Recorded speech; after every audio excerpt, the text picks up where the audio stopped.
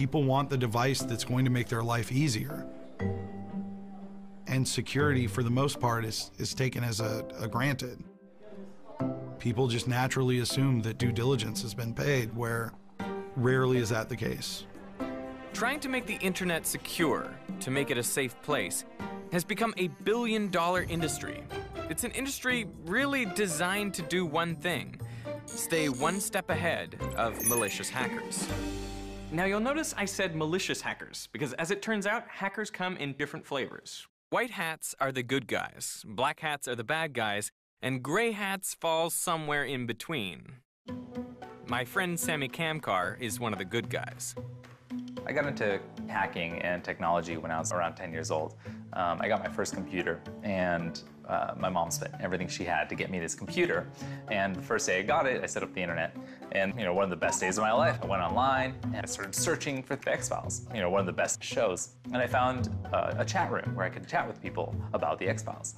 I go into this chat room, and immediately someone told me, "Get out." And I'm like, "What? Why would I get out?" I said, "No." He said, "You have 10 seconds to get out." I said, "Okay," random person on the internet, stayed in the chat room, and 10 seconds later, my computer crashed. I got a blue screen, I had no idea what happened. My mom spent all her money on this computer, and I just freaked out. I was scared that the computer was destroyed, but simultaneously thought that was the coolest thing ever. How do I do that? Hacking was a lot different than the hacking that people associate today. There was no malicious intent, there was no theft. It was all very, very much driven by intellectual curiosity. Driven by that curiosity, Sammy, who at the time wasn't even old enough to drink, figured out how to hack into MySpace, a wildly popular early social media site. When he was done, everyone who visited his MySpace page ended up with the phrase, "Sammy is my hero," on their MySpace page. Essentially, I had created a worm or virus, and there was no way to stop it. Sammy's curiosity infected more than 1 million MySpace users, forcing MySpace to take their entire site down within 24 hours. MySpace didn't come after me, but it was the government. It was the LADA that came after me for writing a virus. Ultimately, I took a plea agreement where I couldn't touch a computer for 3 years of my life. Now Sammy makes a living looking for vulnerabilities in online-enabled products like refrigerators, cars, and baby monitors. Everything we have has technology, whether it's your garage or car or door lock even. So I want to see what's a way that this system is supposed to work and what's a way that you wouldn't necessarily want it to work. Sammy is a member of a new and growing international workforce. Young white hat hackers hired to break into impenetrable systems and close their loopholes for them. Welcome to HackerOne. Is that secure? I hope so. Companies looking to identify hard-to-spot vulnerabilities or bugs frequently offer cash rewards called bug bounties. And like a high-tech headhunter, HackerOne connects the talent to the task. We use the term hacking, but we need to stop thinking about it as something closely related to criminals. It's a very, very diverse community of software engineers, tinkers, hobbyists, academics, security researchers. Microsoft has paid a bounty to a 5-year-old hacker who bypassed the parental controls on his Xbox. Google has done the same to a 7-year-old hacker. Technology bugs crop up all over the place. Anyone is capable of finding them. This is actually Uber's bug bounty program. You see here we're working with a hacker called MDV, and you see that he's now actively engaging with a member of the Uber security team to understand the potential issue he found. What's most amazing to me, looking at this chain, is just how friendly this conversation is. Absolutely. It's a bit like, "Hey, I found this bug," and they're like, "Hey, yeah, you did. Thanks for doing that. Here's some money." Like, it's so conversational. This is absolutely the ideal response that you want to see from a company. This kind of cooperation is nice to see, but it wouldn't be necessary if the vulnerabilities weren't potentially serious. What stops a white hat hacker from turning bad if they find a really good vulnerability? Same thing that stops your local doctor from taking out a kidney and selling it on the black market. We rely upon ethics and legal codes and people's own moral character. The number of bad apples out there who would choose to use that knowledge for malicious or criminal intent is relatively small, and that's okay, as long as we're prepared for them and have designed for that eventuality. Crime has obviously been around with us since the dawn of civilization. Technology just allows criminals to really automate their attacks, to scale them, so now you can have a guy out in Eastern Europe that is attacking someone here in the United States without any repercussions, without a great deal of effort, and that's what makes it so different. It had been a busy morning. I was answering emails and watching TV when my mom called. She was going on and on about some problem with her computer, and she was using words like hijacked and these crooks. First, I noticed that my computer is incredibly slow. And then I saw this message there. All your files are encrypted. Welcome to the world of ransomware, a virus that's surprisingly easy to catch. Usually ransomware is introduced through email. It's usually unsolicited email, but sometimes it's a more elaborate cybercrime where someone may have manipulated an email address of someone that you know, changed a letter, changed a punctuation mark, and when you open that email and click on that link, your computer is infected. The virus then grabs every personal file on your computer and locks them up, encrypts them with something that's actually called a key. And without that encryption key, everything on your computer is inaccessible, gone forever, unless you pay up. And that's why it's called ransomware. Ransomware is profitable and popular because most people don't have detailed backups of their data. I had all kind of photographs of my granddaughter, but I didn't have extras. They were the only ones. But anyway, it shows your clock, and it says you have to pay in 7 days, and they wanted $500. And I said, it's Russia or Ukraine. I absolutely knew it. That's how I knew you have no choice. It's been incredible to watch how many people are falling prey to this and how many of them are actually paying these ransoms. They don't have to get a ransom for everyone, but if just 10% of the people pay, that's millions of dollars, hundreds of millions of dollars. My mom paid the ransom, and she got those files back. There's no getting around it. You either have to suck it up and deal, they stole my files, they're gone, I've got to start from scratch, or you pay the ransom because they're worth that much to you. Ransomware has become a thriving international criminal enterprise. In the first 3 months of 2016, private individuals, government agencies, police departments, and hospitals paid more than $209 million just to get access to their own files. And when serious amounts of money are involved, so is the Secret Service. Good afternoon, everybody. Let's get started. What do we have in town this week? Former President Clinton is in town at 50. The Secret Service has a duly integrated mission. It is best known for its protection of the President of the United States and its nation's highest elected officials. On the other side of the coin is the Secret Service's investigative mission. By statutory authority, we investigate financial crimes and use of computers to target our nation's financial infrastructure and financial markets. Good morning. Today we're going to execute an arrest warrant in Operation Lunar Eclipse. We have credible information about a suspect who's been located in Lower Manhattan. The suspect is a white male between the ages of 40 and 50. He was last seen on First Avenue. We're going to execute in 3 teams. When you think of bank robbers, you probably think of masks, guns, and explosives. But modern thieves know that the big money is no longer rooted in the physical world. One of the largest bank heists in history was a cybercrime. In 2013, high-end hackers stole $40 million from thousands of ATMs around the world, all in just a few hours.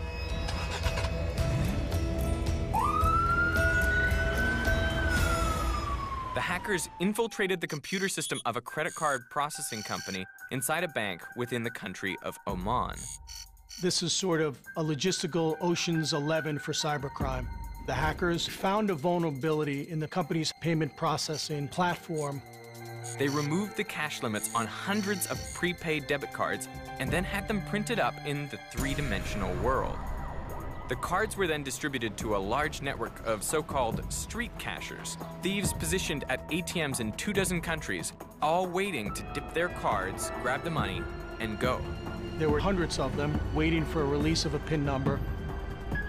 And then, carefully as clockwork, they release the PIN number. These individuals go to the ATM and remove funds.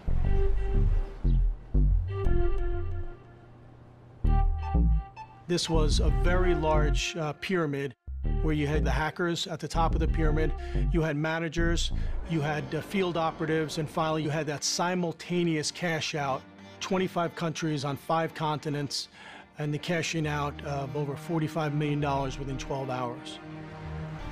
The internet made this crime possible.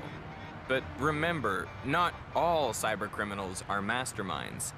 There were 2 individuals who were brazen enough to post on their social media accounts that they had, in fact, stolen a large amount of money, and they proceeded to do a selfie holding a pile of cash. And that was one of the methods utilized to effect arrests in this case.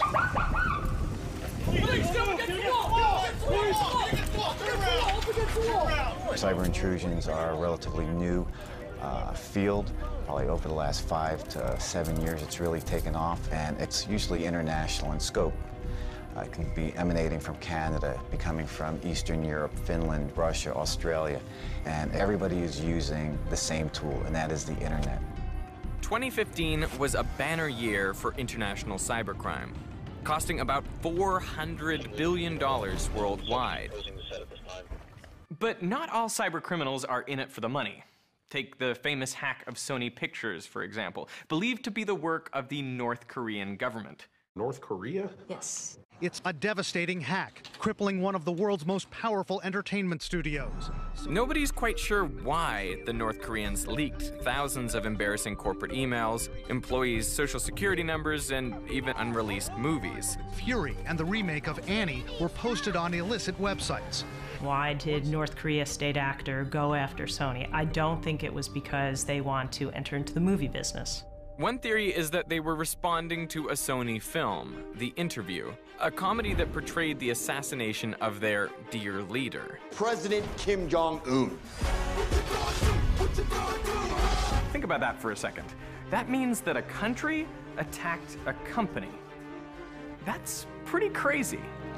The North Korean regime has called the movie terrorism, an act of war, a moral attack on its leadership. They thought it was a direct attack upon the North Korean regime. They didn't like the movie. They didn't like what it said. Did you just say dong? The film was crude, but the cyber attack was sophisticated. They specifically targeted IT administrators and stole their credentials. So they actually had administrator-level privileges on the network to deploy their malware to every single system. To me, it was an incredibly important moment for the United States because it wasn't just an attack on the company and its employees. They actually issued threats to movie theaters across this country. People were suddenly afraid. That, to me, is terrorism, and that comes with some pretty serious consequences.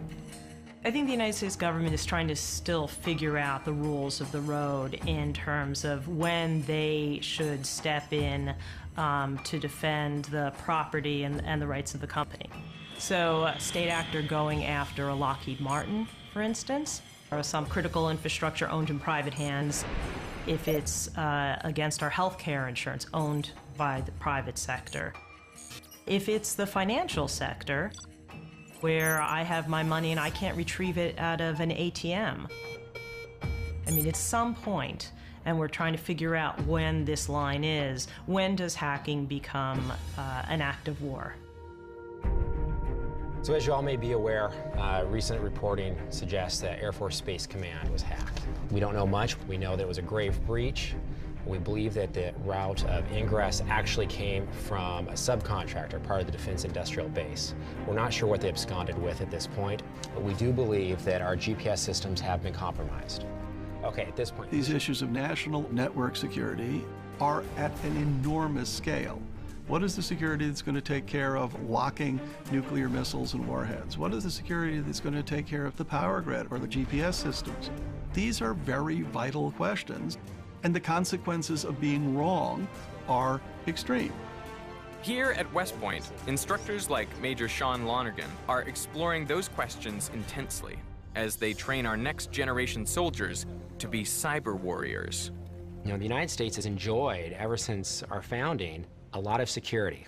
We've had friendly neighbors to our north and our south, and our two best allies, the Pacific and the Atlantic, typically keep us safe.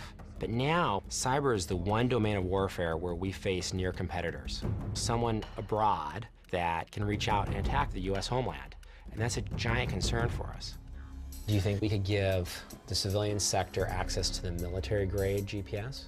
I think it's worth addressing. If our satellite-based global positioning system really were hacked, as in this exercise, you'd be surprised just how far-reaching the consequences would be. Take GPS away, there's no more target tracking, there's no more guided missiles. But the largest impact would be agriculture. They're using computers with GPS to drive combines and water and harvest. And if you take GPS out of that equation, and those machines can't navigate anymore, we'd lose billions of dollars. So what happens if we hold Pakistan responsible, even if they're actually not the culprit? One of the big things in cybercrime and cyber warfare is attribution. It's one thing if you rob a bank and there's a picture of you going through the bank and we have a pretty good idea you just robbed the bank. But if you're attacked by another nation in cyberspace and you can't even figure out who attacked you, as a matter of national policy, what do you do about that? It's a new kind of warfare. In the old days, countries needed long-range missiles to reach us. Now they can do an awful lot of damage with not much more than a keyboard. We know that this country's infrastructure is being probed, but not just our infrastructure. I think that we are seeing more and more of these persistent threats, right? The hacktivists, the criminals, the state actors. We don't even know oftentimes what they want to achieve by them. In 2016, the Defense Department allocated $5.5 billion to cyber operations, with a large percentage dedicated to the U.S. Cyber Command. But ironically, one of our biggest leaps in cyber defense dates back to a horrifyingly low-tech attack.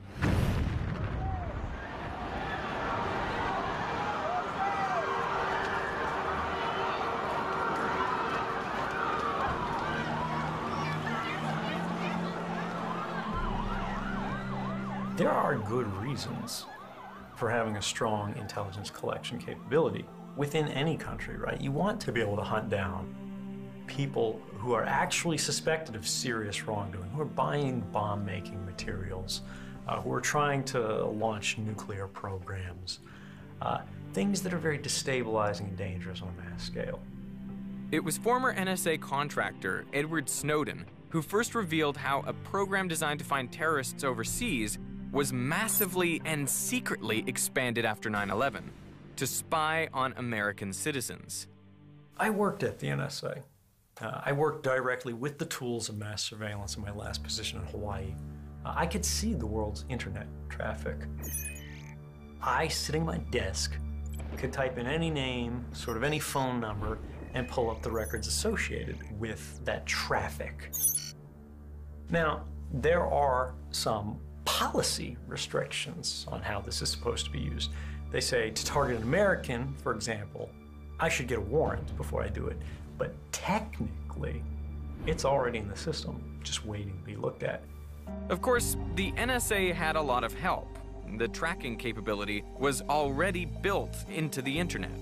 Companies like Apple, Google, Microsoft, and Facebook are happily collecting, storing, and selling data about their users.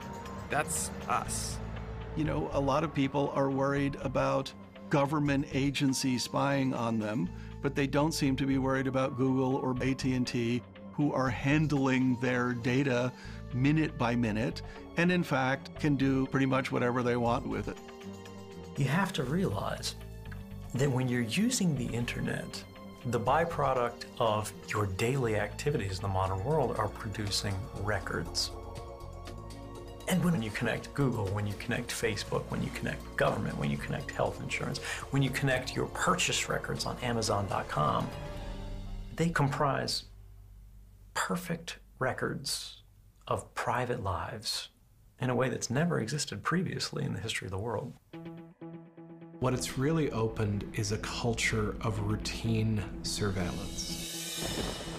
But by having it creep up on us and by having it be the consumer bargain, we end up responding with a shrug.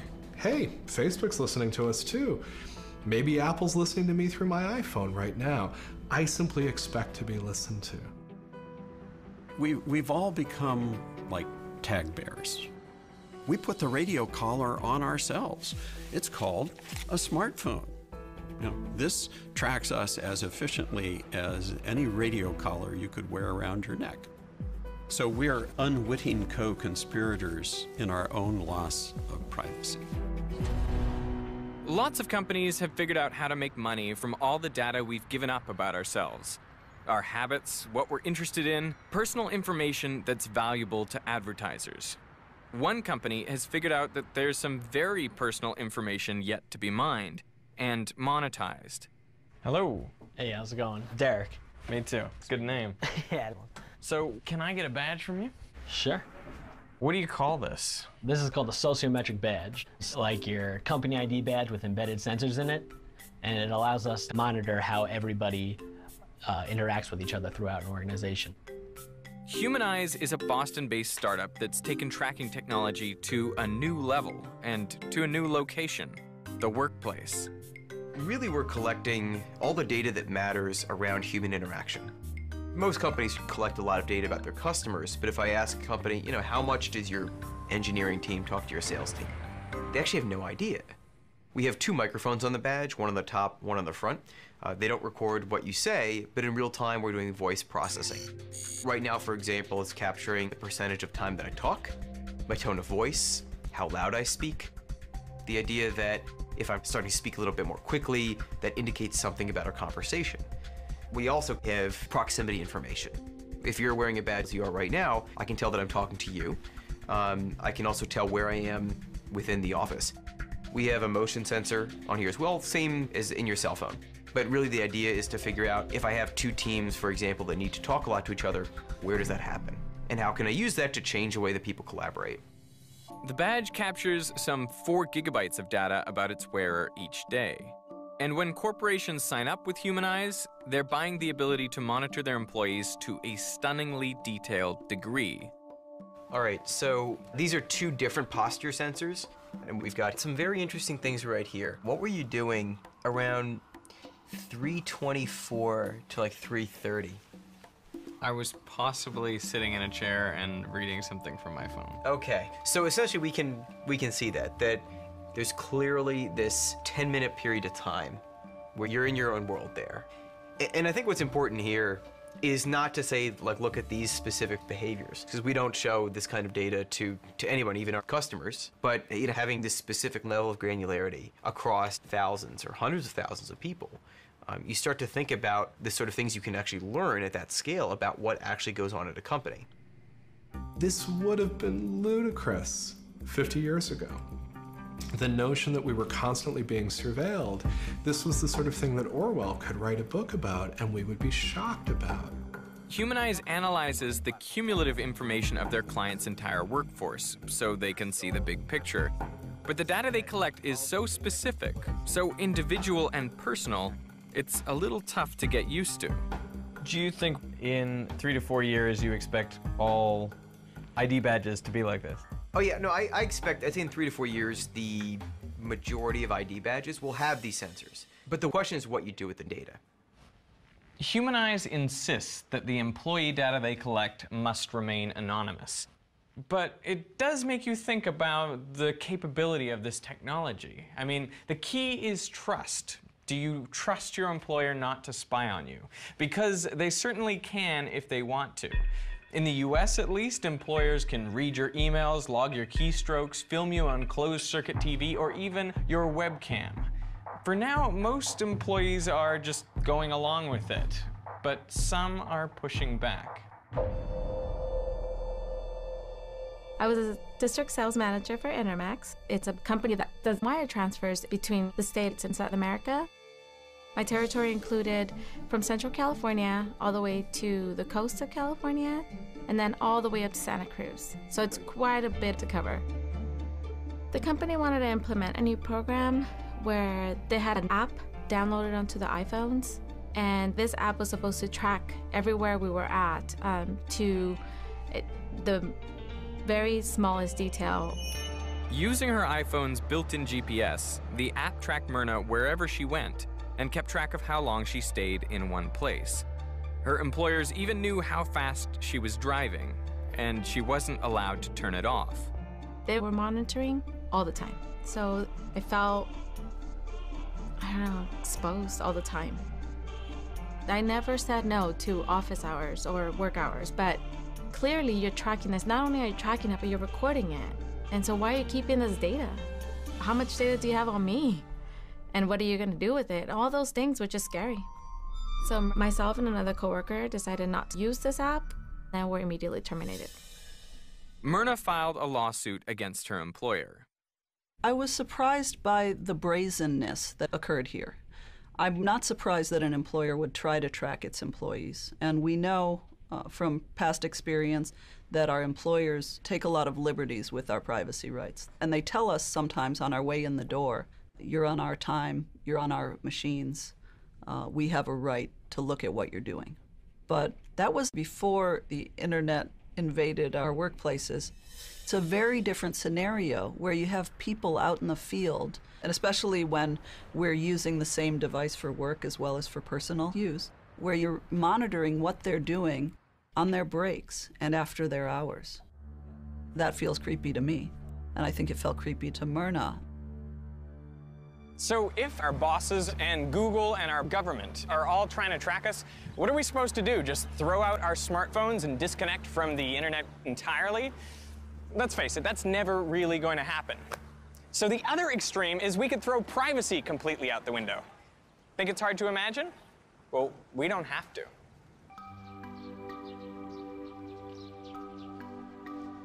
Welcome to Songdo, South Korea. Its developers call it a city of the future.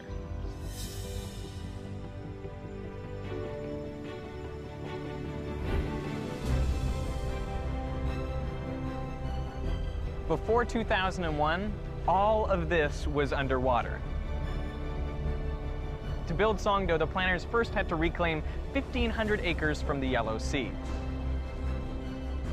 If you were expecting flying autonomous cars and moving roadways, well, you won't find them here.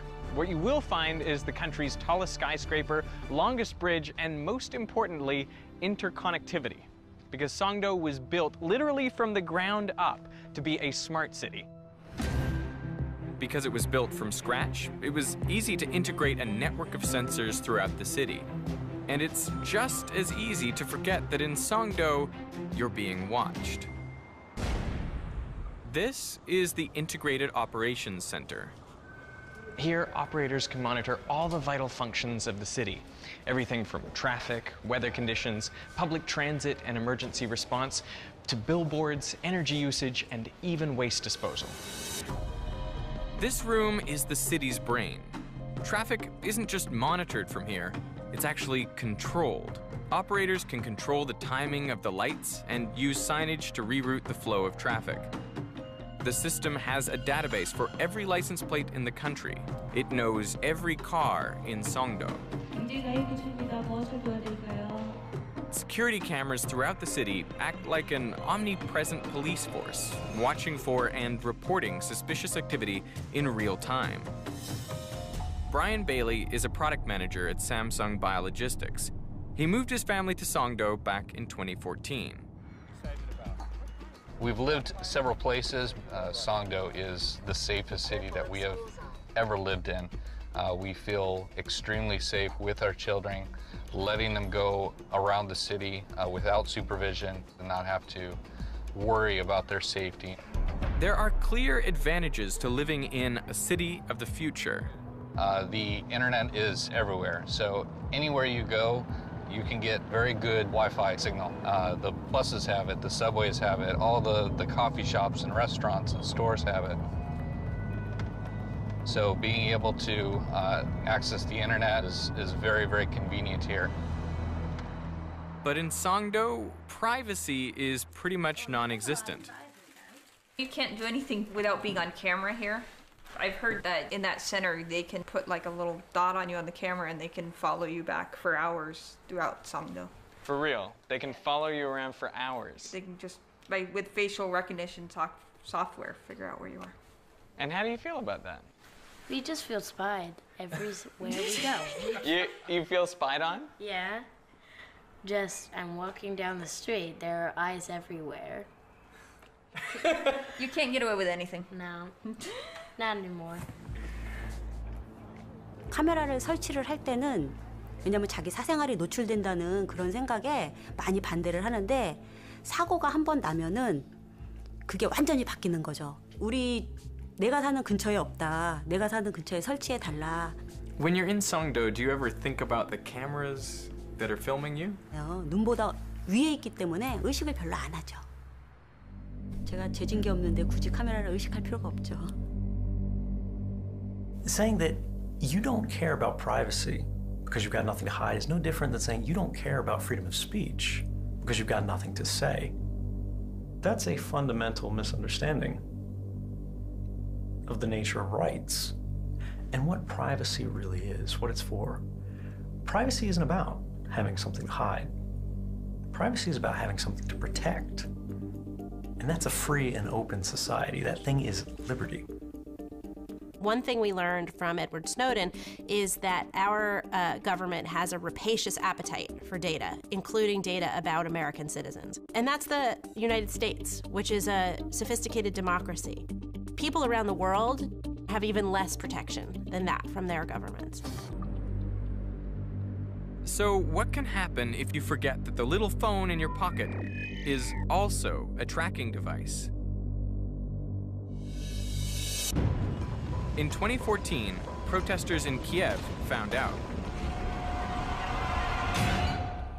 After a clash with police, demonstrators in the area received an ominous text message. Dear subscriber, you have been registered as a participant in a mass disturbance. So, cell phones and surveillance cameras are clearly to be avoided if you don't want to be tracked. But is there a way to avoid being tracked if you're on the internet? Turns out there's a neat tool designed to do just that. It's a special kind of browser called Tor. Assuming someone doesn't know, what is Tor? It's a solution to a problem that a lot of people don't know that they have on the internet. I was actually checking out the New York Times earlier. So this is all of the stuff that has been loaded. It's gone to somewhere called z.motads.com, somebody called imrworldwide.com, somebody called clicktail.net. All of these people are getting a piece of my data. All of these people are tracking me. There's a lot of money in tracking regular people's web browsing, and this is not really much regulated in the US. So how does Tor solve this problem? Well, Tor uses a technology called onion routing, where you bounce the traffic around through several different relay computers operated by volunteers all around the world. Tor gets its name, the onion router, because it creates a number of layers between you and prying eyes that conceal your identity. That's my computer in the center there. When I click on a link, my request travels from my machine to volunteer number 1's machine, somewhere else in the world. He automatically sends the request to volunteer number 2, who can't see me. And then her machine sends the request to the site I was trying to reach. But that site and its tracking software can only see her. They certainly can't see me. I mean, it's all that complexity which actually protects your privacy. Over here, we can go to New York Times, and we can see over here that our traffic has been relayed through one relay in Germany, one relay in France, another relay in France, and then right out to the internet. So now none of those websites are getting your information. Right. Instead, they're getting information about the last relay site. Yes. So what kind of people are using Tor? Well, we've got human rights volunteers and activists in different countries. We have victims of domestic abuse who are trying to achieve some amount of personal communication security. We've got regular people who don't want to be surveilled by different governments or by advertisers, and crazy privacy advocates like me who really like the idea of not sharing more about ourselves than we have to. Tor underscores the nature of this conflict our society is having right now, because you have to remember Tor was funded by the government. The Navy underwrote the development of Tor because they realized that spies needed to communicate safely too, and that they were at risk. But there's a lot of people in the world where they are under repressive governments, where they are trying to make social change that may be unpopular. I want those people to have the privacy they need to do the work that they do. Now, by the way, the follow-up to this is, don't the terrorists use this? And the answer is, yeah, they do. But so do the activists. The security of devices, whether it's your computer, whether it's your phone, whether it's your washing machine, is a binary state, meaning there are only two possible choices. It's either secure or it's not.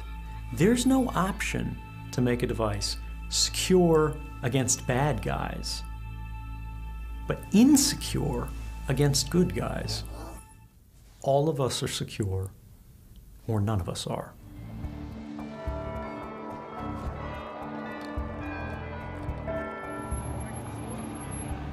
So here we are, at the crossroads of internet security and freedom. We don't mind Google tracking us, but we don't want our government doing it. And we know the internet can be hacked, but that doesn't concern us enough to stop using it. In fact, we can't stop using it. We're dependent on it, addicted to it. Our finances, relationships, our work, basically our whole lives are online. But our virtual lives don't really live in the clouds or in cyberspace. They live inside brick-and-mortar buildings, like this one in Lower Manhattan. And once you see the miles and miles of cable and all the infrastructural hardware that our online lives have to travel through, the internet seems less magical, more physical, and possibly more vulnerable. When I look at the internet, I often like to stop chasing bits and instead plant your feet in a single spot and think about all the communications that are passing that spot. It's interesting, I mean, 60 Hudson Street in New York is one of the most important internet buildings in the world, and it's a single building. And so I can send a text message to Helsinki this afternoon and with a little bit of work and the right tools say, okay, it went through this building, and this building, and across this cable. And then of course, once you understand the path it took, you recognize that that was a real physical path that went through real places on the map. There are only 12 internet exchange points in the world as large as this one, but there are hundreds of smaller ones distributed across the globe.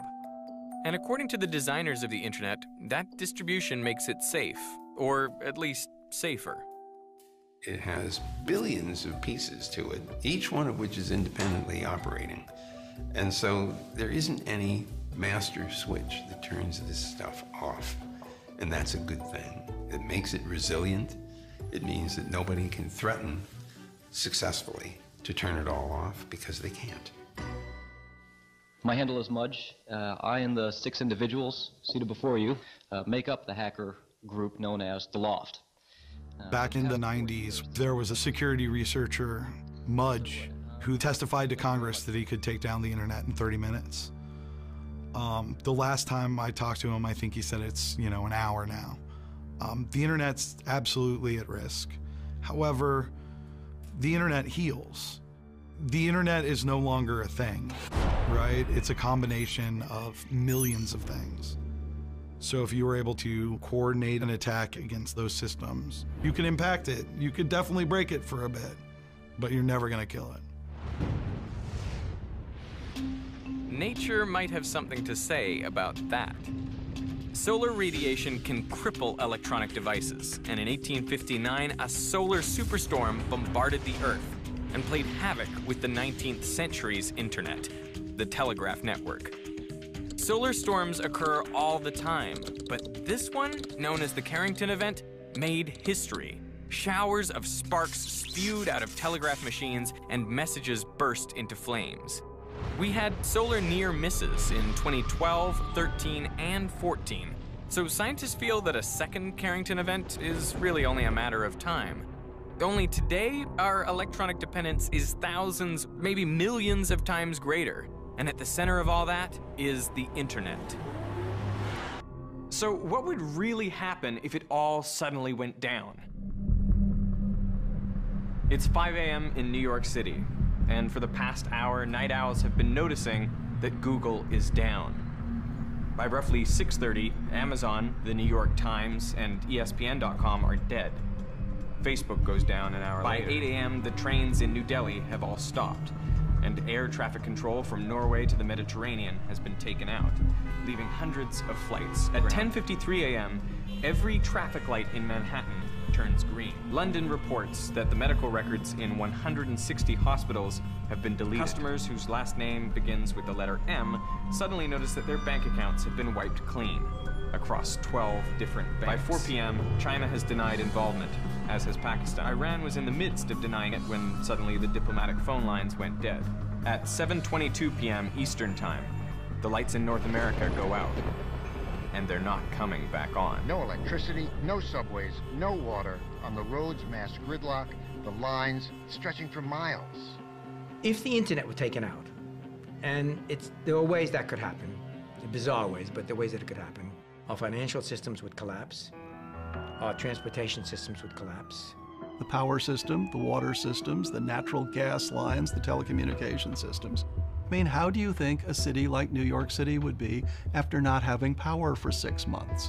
Which also means it doesn't have police communications, and it doesn't have fire support, and it doesn't have water. How would people survive? How many of us can make a fire with no matches? I can.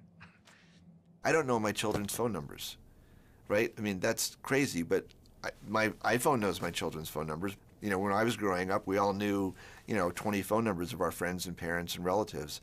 We're sort of outsourcing our memories into these devices, and we're so dependent on them now, and there's really there's no backup to the internet, right? If there was if there's a virus that went in and basically brought the internet to its knees, it's amazing how quickly civilization might be brought to its knees as well. The good news is there's survivorlibrary.com. It's an online library that covers everything we need to know to survive, from embalming to wagon building. It's a survivalist stream, only instead of guns and canned goods, it's a stockpile of knowledge. But the bad news? It's on the internet. But even when solar winds and fearsome hacks aren't tearing it down, even when the internet is functioning normally, our precious information is still surprisingly fragile. I mean, remember these? Or this? The same fate of obsolescence awaits all formats of storage media we use today. We have another huge looming problem that we know about, and that's the possibility that all that digital content won't be correctly interpretable 100 years from now, because the software that knows what it means isn't running anymore. And so this is another nightmare that needs to be dealt with, the looming potential of a digital dark age. The reality is obsolescence is always been around us. It doesn't matter if it's about transportation, it doesn't matter if it's about technology. It happens.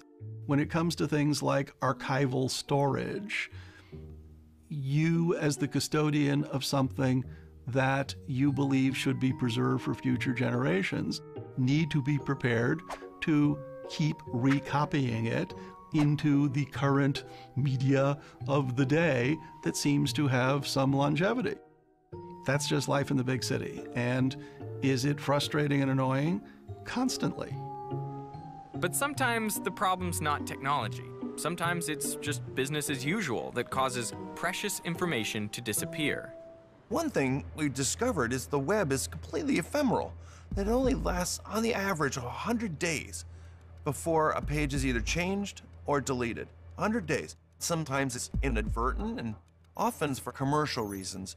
When companies make a decision to just delete the past work that you've invested in putting onto their websites. Keeping old stuff alive is not easy.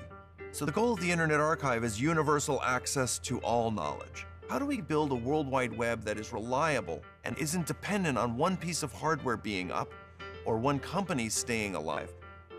The Internet Archive's signature invention is the Wayback Machine, which takes snapshots of websites at regular intervals, so that if content changes or a company goes out of business, that material isn't lost forever.